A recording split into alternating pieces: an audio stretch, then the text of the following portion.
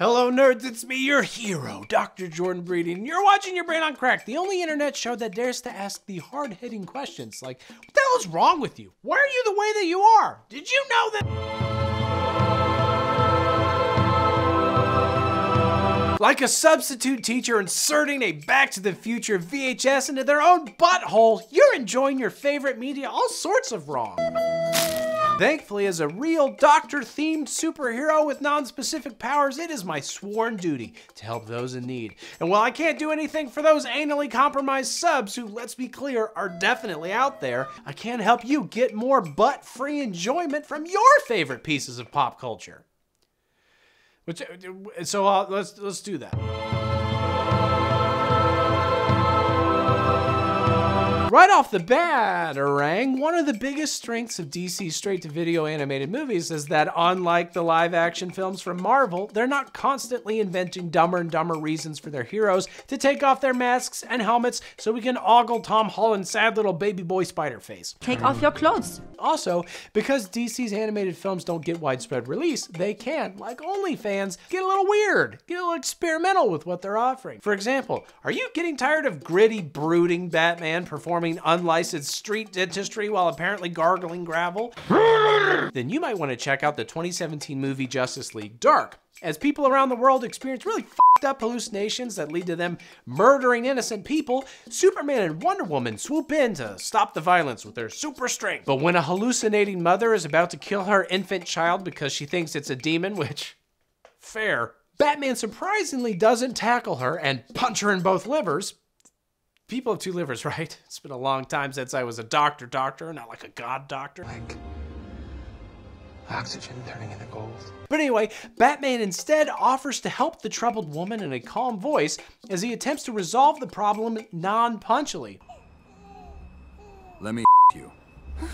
Now, don't get me wrong, in later scenes, you do get tons of action, violence, and some spectacular Lovecraftian horror thanks to the magician Constantine, but the movie boldly introduces Batman in a way we so rarely see, as a good person who wants to help people. I have a butt. But hey, if you like terrifying Batman, you can get the best take on that in the 2010 animated film, Under the Red Hood. That movie begins with the Joker murdering the second Robin, Jason Todd, which... oh no. But he's resurrected and becomes the new crime boss of Gotham. Near the end of the film, Jason asks Batman why he didn't execute the Joker after the clown killed him, to which Batman says, "All I've ever wanted to do is kill him.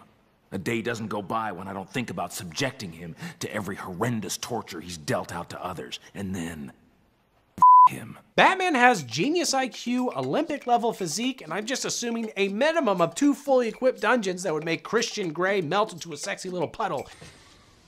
Come. But the idea of someone with so many resources at their disposal fantasizing about torturing someone to death, but stopping himself from going through with it on a daily basis is terrifying. DC's animated division ensures Batman is a human first, and then they twist that humanity into something truly dark. But they're also aware that a dark tone is not necessary for every character, like in the best Superman movie ever, All-Star Superman. About 90% of Superman's comic history features him shooting laser plot conveniences at Doctor Who rejects in order to help Jimmy Olsen, whose brain has probably been swapped with a chocolate Danish. It's 333,000 times the size of the Earth. And All-Star Superman embraces all that silliness. The movie literally opens with Lex Luthor trying to sabotage the sun, spliced with scenes of Jimmy Olsen wearing a dress. Later, Superman battles an interdimensional being called the Ultra Sphinx and introduces us to his time telescope, which allows him to observe his descendants in the 84th century. Also, he has a pet space creature called a Sun Eater. And what does Superman feed him? Well, suns, of course! Suns that he makes on his cosmic anvil. What, you thought he ate Beneful? I'm running out of time.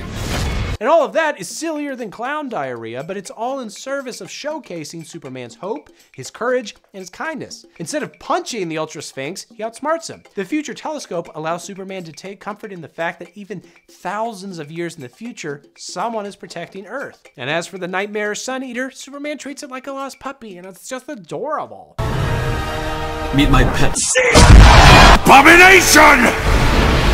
The movie conveys how Superman is a god, yes, but again, he's a human first. More so, he's the best human, not just the best neck snapper. And also, yes, shut up! I know he's not literally human, but neither is Willem Dafoe, and we keep him around. Bingo. Me. Every other Superman movie talks about how good Superman is, but All-Star actually shows it. The DC animated movies do this with every character. You want a strong Wonder Woman movie about the bonds between mothers and daughters? Check out Wonder Woman Bloodlines. Or maybe you want a Flash movie where the main character isn't traveling back in time so they can assault even more Hawaiians? Well, then you should check out Justice League: The Flashpoint Paradox. It's not only a fantastic Flash story about personal grief and doing the wrong thing for the right reasons, and no Hawaiians are involved. Really? Because you look like a gigantic baby. It also features an alternate universe where Bruce Wayne gets killed in Crime Alley, causing his dad to become Batman and his mom to become the Joker, adding even more twisted sexual tension to the relationship between the two characters, like in all those fanfics that we read. I mean, that we hear about from weirdos on our way to the Bible store.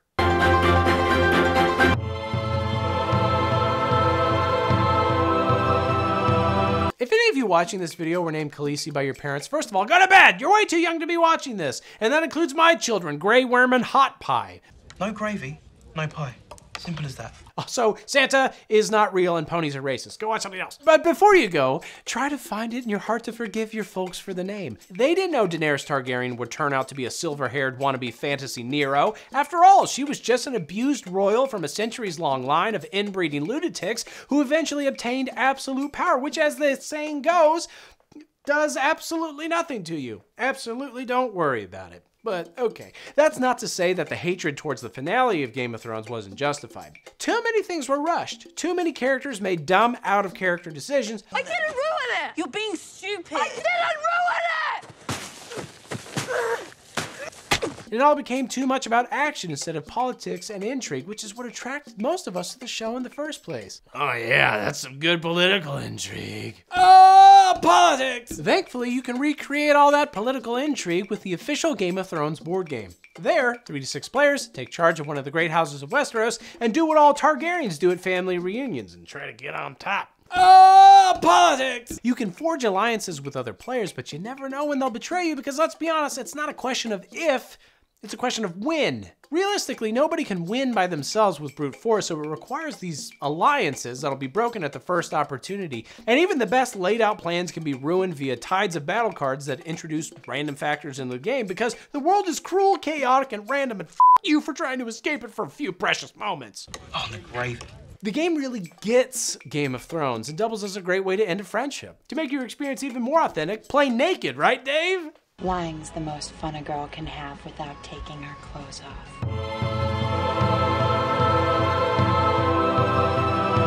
Star Wars has gotten way too big to the point where it's just not fun anymore, like Dave. And yet it's also still really small, like Dave. Hi. Hello. I'm Dave. Anyway, Star Wars brings in way too much cash for Disney to seriously consider tweaking the formula. You're not gonna risk alienating that special kind of moron who drops $5,000 on 2 nights in a Star Wars themed hotel where they can cosplay as space Nazis. Like Dave. That's why when Rian Johnson tried something even mildly different in The Last Jedi, the following film basically shanked that movie in both livers and dropped it into a metaphorical Mustafarian lava pit and shat Bantha Poodoo on the fire pile. And that just sucks a big steamy fart straight out of a Bantha's butt, because at its best, Star Wars can be fun, inventive, and about more than just remaking Japanese cinema. TV shows like The Mandalorian are a good start, but even that is basically just the Japanese comic Lone Wolf and Cub, but in space. The deadliest duo imaginable. To get something really original from Star Wars, you're gonna have to nerd up and read a book. Nerd, you can start with The New Jedi Order, a series of 19 novels set in the Star Wars Expanded Universe. 20 years after Return of the Jedi, the New Republic and its little cult of virgin samurai space wizards are slowly being rebuilt when aliens arrive. Usually, that wouldn't be major news, but the Yuuzhan Vong, is that how you say it? I don't love it, but you know, the aliens that I'm gonna call the Yuuzhan Vong, because I only read it when I was in middle school and I've never heard it spoken aloud, are warrior nomads and religious fanatics from another galaxy entirely who reject all forms of machinery, and they build ships, armor, and even weapons out of organic matter. That's much more effective than humanity's most powerful bioweapon, poop on a stick. I got a poop on a stick joke in a video and it made sense. We did it, Dave. You said it couldn't be done, but I did it.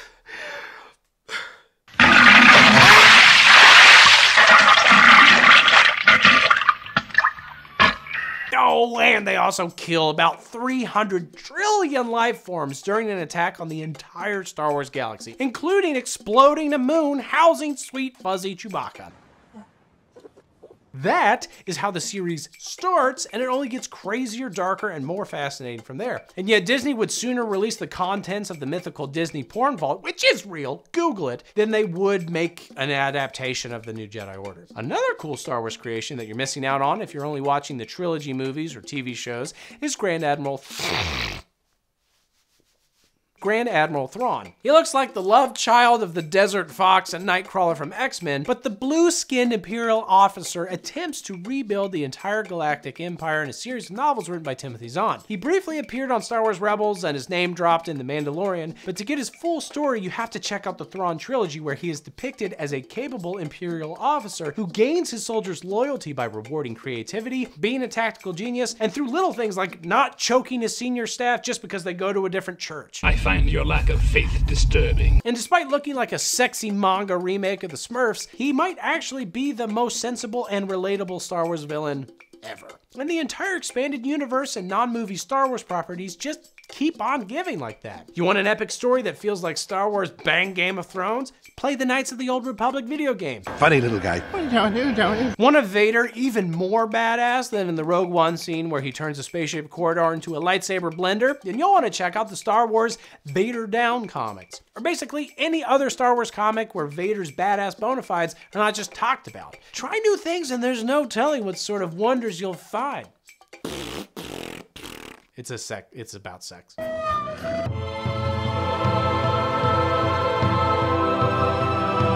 A big part of the original Matrix trilogy's success is its commitment to world building and fully exploring literally being inside a video game. And yet, every time they try to expand the world beyond the first movie and a half, it trips over its big, dumb, digitally projected feet. Like Dave. It is a pickle, no doubt about it. There was the Animatrix, an anthology of anime shorts that mostly explained how sexy it is if you use a sword to cut off a lady's clothes in a computer game. And also, I guess, hey, the robots used to be slaves that humanity abused, and also they look like derpy eggs named Bert. Fishy, fishy, fishy, fishy, fishy. Oh, Bert. Then there was the fourth movie, Matrix Resurrections, which was basically the original Matrix trilogy all over again, except, slight spoiler, the machines want to harness human sexual tension for energy. So, you know how tiny my penis is. Is it really so hard to believe? None of the later cinematic offerings feel like the infinite possibility machine that the franchise is at its core. But that's because the best way to explore all that isn't through film at all, it's through video games. And it makes sense, right? If the Matrix mostly takes place in a virtual world, the most immersive way to experience it is through another virtual world. That's also why the only real way to watch Breaking Bad is while on meth. Just methed into oblivion. Like Dave. You can't keep getting away with it! The 2003 game Enter the Matrix features over an hour of original footage starring the original cast and is written and directed by the Wachowskis. Or the Wachowskis. I don't speak Polish. Happening right around the same time as Matrix Reloaded, it gives you control of Jada Pinkett Smith's Niobe and Anthony Wong's Ghost. And if you can't remember who those characters were in the movie, then the game is already doing something right. But look, we all want to be the chosen one and make out with Carrie-Anne Moss or Keanu Reeves while dressed as Hot Topic ninjas. And yes, I've gotten your birthday wish list, Grandma. I'm working on it. I just think you suck. But the truth is, if the Matrix was real, you would be one of the liberated human batteries at best, and without Neo's plot armor to protect you. The game spends a lot of time making you feel small and powerless against the machines. There's always the feeling that you can fight them, but never really beat them. This really helps flesh, or like metal out the machines as antagonists, while also letting you control bullet time. Which is great, because bullet time is like pushing Dave off his bike into the river. Always fun to watch on screen, but even better to take an active part in. Enter the Matrix also has a cool hacking feature that allows players to unlock certain special features, like new weapons, by entering actual DOS commands. It makes you feel like you're already kind of in the Matrix, which, I mean, to be fair, most gamers already do, what with their barely functioning muscles and eyes not used to sunlight.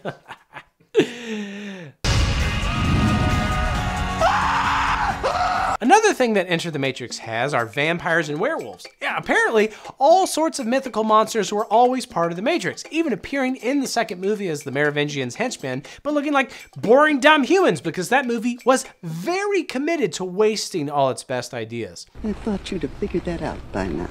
The game explains that after the machines tried to create a paradise simulation for humans, which our minds rejected, they created Horror World, full of monsters and demons meant to torment us. So, hell. The machines literally programmed hell and then put all of humanity in it, which kind of sounds like the last few years, to be honest. This is the world as it exists today.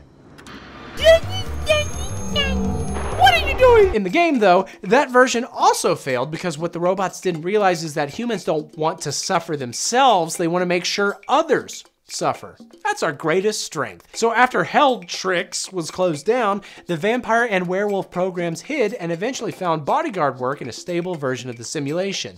And you can only really learn about all this by playing the game. Also, you can learn that evil AIs can apparently take the form of giant killer ants, which you can only learn from the Path of Neo video game if you do actually want to play as Neo and or kill ants in an MC Escher hellscape. Flaming death! And as for the continuation of the original Matrix trilogy, hell, we had that as far back as 2004 with The Matrix Online, which is considered canon and deals with the death of Morpheus, a human-robot Cold War, and exiled programs looking for their place in this new world. So basically, the same plot as Matrix Resurrections, only 17 years earlier, and without all the horny energy subplot, and also allowing you to be an active participant. God, I missed your beard. I missed your light. Oh. Missed your chin. Missed your soul. You can't get a more immersive experience without... Don't say anything about my mom. I wasn't gonna say that. I was gonna say another joke. It was a different mom. You don't know this mom. It's a different mom.